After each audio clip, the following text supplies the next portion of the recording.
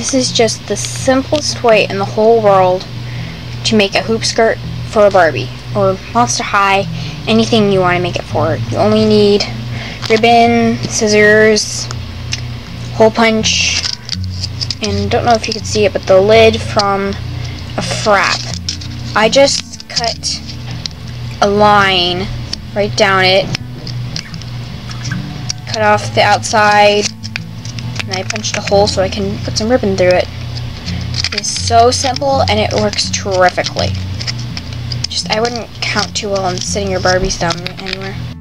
However, since the lid I have is too skinny for their waists, I will have to cut off just a little bit at the inside.